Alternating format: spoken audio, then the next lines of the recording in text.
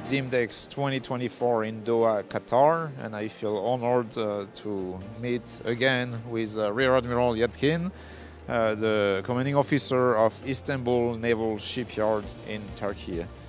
Admiral, good morning. Good morning, good morning. Thank you very much for coming here. It's glad to see you again.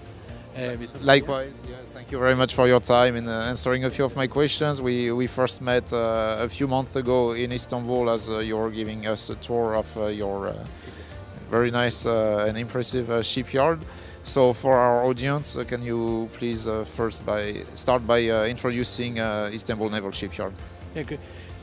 Since the time we met in Istanbul, we continued our ship construction program very rapidly. We just commissioned the I-class frigate, the first class of the ship, named TCG Istanbul, is already been commissioned. So we are right now continuing with the sea acceptance, some remaining items from the sea acceptance test, and the trainings are going on. And also we just commissioned the first class of the Pakistan Milgem corvettes. The first name of the ship is the PNS Babur, and also the trainings are continuing. The rest of the ships are the OPV, offshore patrol vessels for the Turkish Navy. As you probably remember, we just launched the two ships at the same time, which was a very unique occasion for the Turkish Navy and as well as for our shipyard. We have managed to continue this at the same time, five ship construction at the same time, which is a very proud of us. We just got an award for the innovation and for completing such projects in Turkey. At the end of this year, we will be commissioning the first class of the OPV, first ship of the OPV. As you know, we have the biggest dockyard in the region area, so we are using to utilize this dockyard as much as possible, and also we are supporting the local industry in case they need. For the Turkish Navy, probably maybe you have heard again in the social media, new projects are coming, which we call the TF2000, which is the AAW frigate.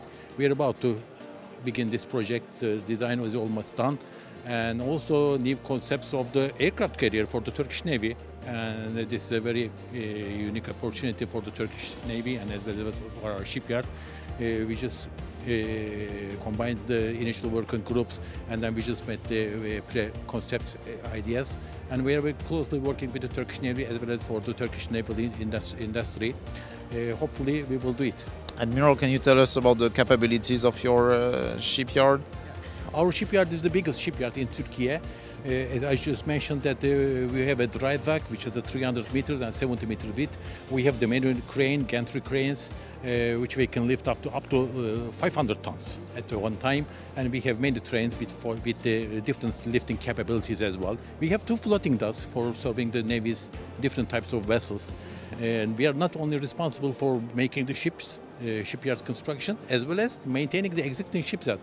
We are responsible for over more than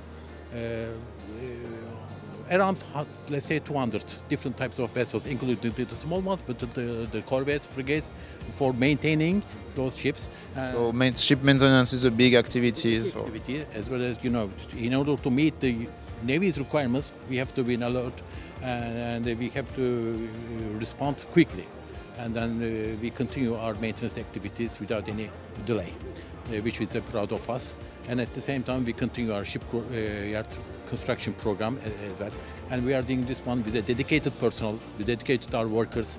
We have about more than 2,700 personnel, including civilian and the military engineers, enlisted men, petty officers, engineers, and then we are working very hard.